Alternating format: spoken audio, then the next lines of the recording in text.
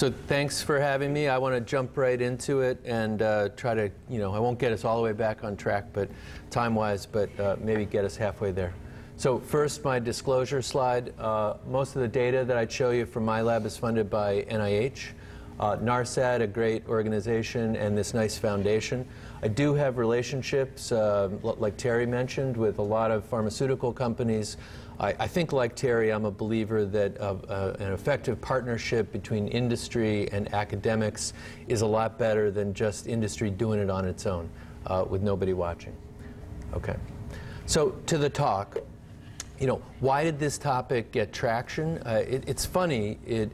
It actually, this is an old story. We've known this, if you look in the literature, for decades. But the story got a lot of traction when this paper, this journal article, showed up, reported on the front page of USA Today top half. And it was a CMS, SAMHSA-funded study, multiple U.S. states, multiple years, looking at the average age of death in the general population in those states in those years, comparing it to the average age of death in the mentally ill population in the public sector, that the governor in each state was responsible for, not to put too fine a point on it. And what it found was that patients with major mental disorders were dying 25 to 30 years earlier than folks in the general population. And that, front page of the paper, the story was that the state was somehow not delivering high-quality medical care, and that there was blowback and political consequences within the states. And I think it got a lot of attention. So a lot of the states that we've worked in ended up now focusing efforts on trying to understand this and remediate it. The other piece was that it wasn't, so as psychiatrists, I was trained in the mid-1980s, and we were trained to think of suicide as the leading cause of death in the mentally ill population. And I think where that came from is when you're talking relative risk, the relative risk of suicide in the general population is so low that when you look at suicide in the mentally ill population, relative risk rates are, double-digit. But when you talk about absolute risk, the number of deaths, in the mentally ill population due to suicide versus due to other causes, it turns out coronary heart disease is a leading cause of death in the mentally ill population, just like it is in the rest of the developed world.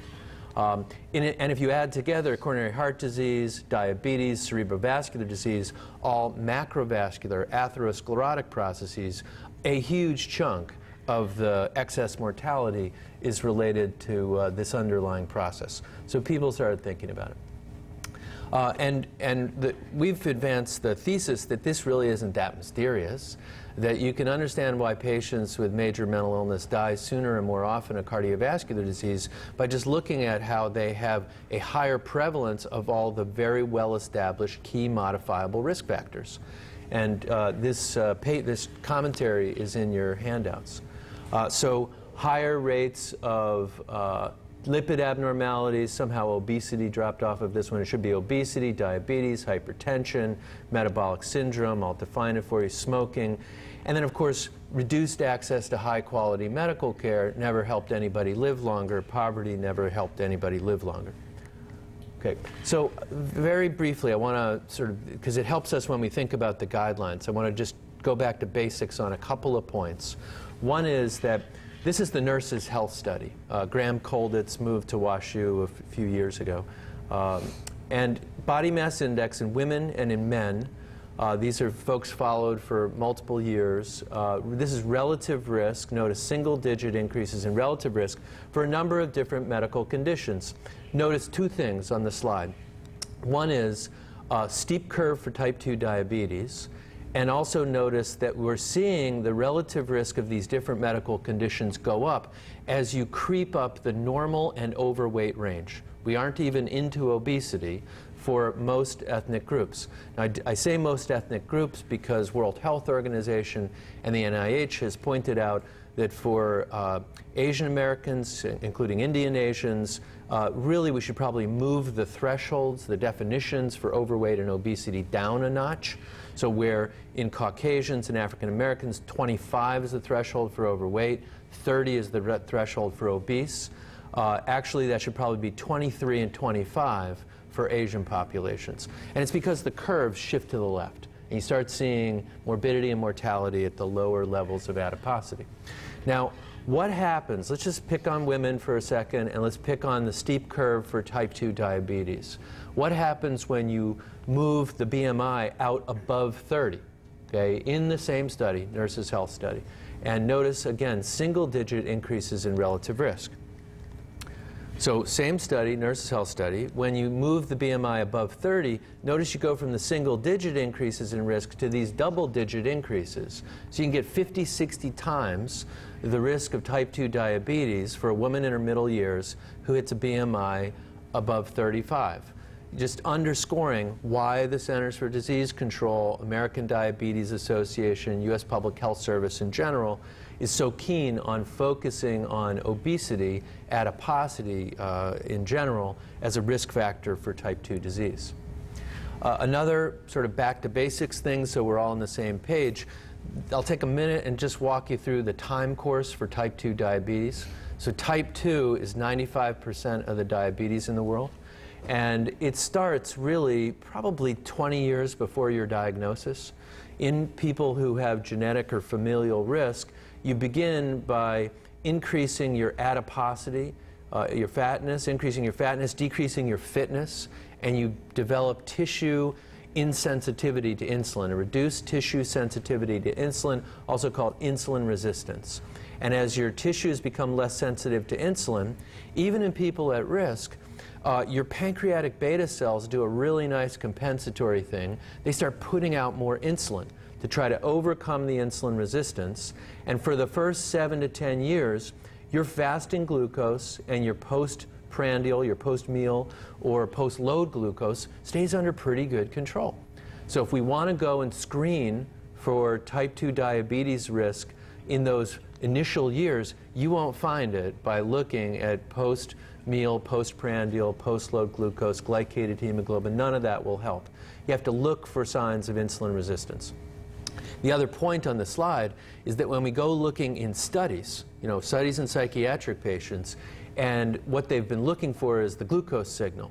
Okay, so if we're studying kids, for example, or young adults, and they're somewhere in this early 7 to 10 years, you can put on a lot of adiposity, you can increase insulin resistance massively, and not see any glucose signal.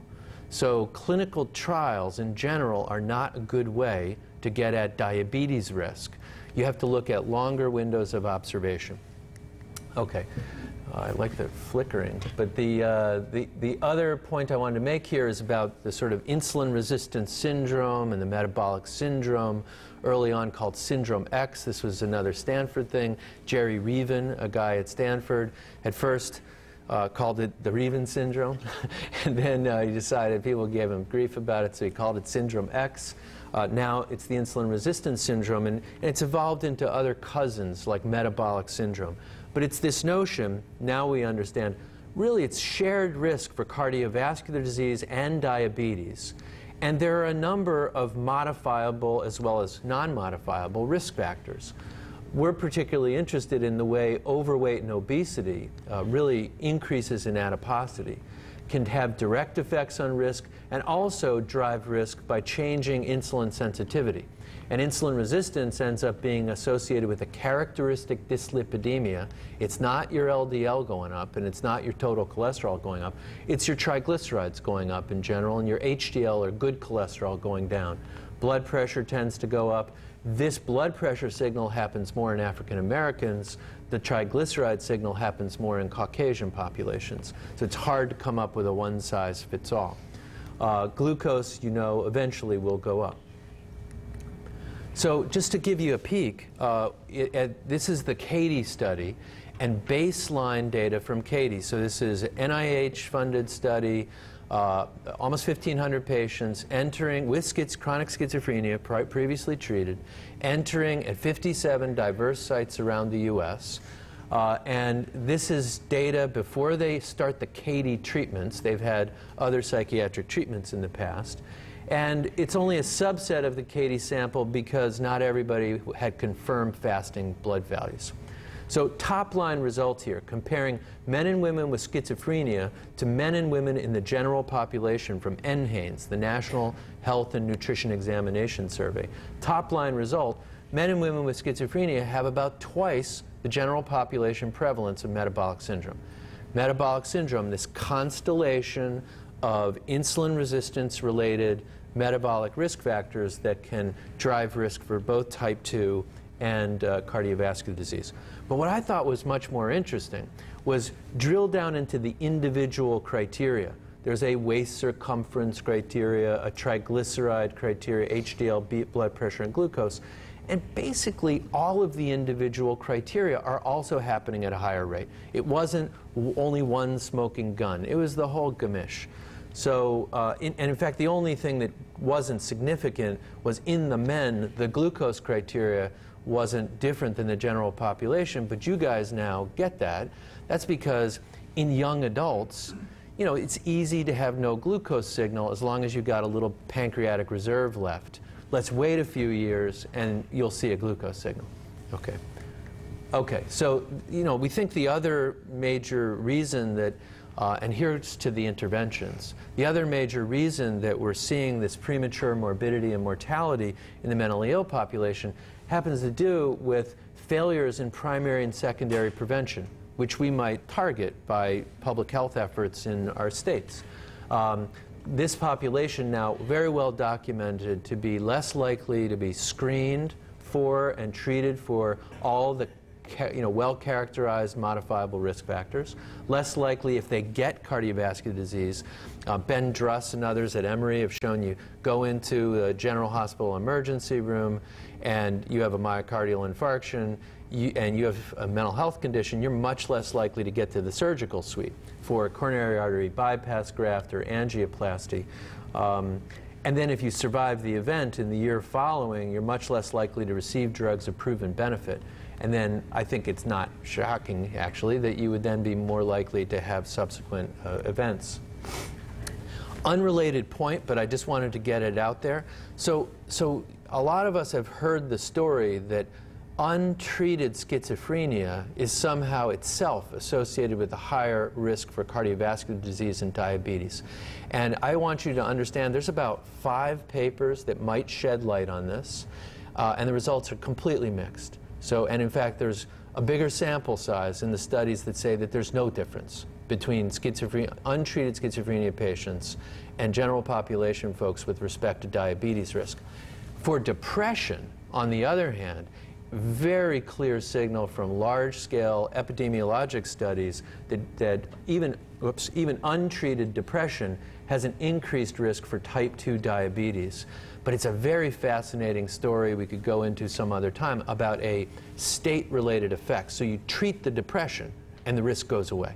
You know, if you have a depressed diabetic and you treat their depression, their glycemic control improves, even as you don't change any of their anti-diabetic meds. Okay. So to the thing we're talking about today, risk, and what do the drugs do to risk? There's a very strong story for what drugs do to weight and adiposity, insulin resistance, and these other things. I'll give you a quick survey. So this is back to Terry's talk and some of the dialogue we were having. You know, you can think about adverse events in a few different ways. You can think about them as categorical events, yes, no sedation, yes, no weight gain. Or you can think about them as continuously distributed variables. You know, what's the mean change, or in an individual, how much weight gain did they have, rather than did they hit a 7% increase in body weight from the baseline in the study. The FDA, for many years, reported on the 7% metric. No one knows who invented the 7% metric. Literally, you can't find anyone who will admit or claims any knowledge of why that's there. It's not a crazy number if you now have to backfill rationale for it. In weight loss studies, behavioral and pharmacologic weight loss studies, even in the best, weight loss clinics in academic medical centers, you really can't deliver more than about a 5 to 10% sustained loss in body weight over time. So 7% might be sort of, you could think of it as the threshold that we don't have any tools to undo if you go beyond that. Okay, so, but this is this arbitrary 7% increase from, in body weight from baseline for all the second-generation antipsychotics from the US package inserts. Really important here, don't compare the colored bars to each other. Compare the colored bar to its own placebo. Because, right, it was a different group of hospitals, a different epoch, different cohort of patients. And the point, sort of backing up some messages that you got from Terry, the point is there are no weight-neutral antipsychotics. I mean, that's just not true. Using the 7% metric, aripiprazole produces twice the placebo rate of weight gain, ziprasidone twice the placebo rate, at least at the 12 milligram dose, twice the placebo rate here, twice the placebo rate. Here's 3.5 times the placebo rate for quetiapine, 10 times the placebo rate for olanzapine. Acenipine's a little over 2. Iloperidone gets up to about 4. And lurasidone actually less than 2 times the placebo rate of weight gain, but it's probably just a cohort effect. So I would say the best you can do is about twice the placebo rate of weight gain with that kind of metric.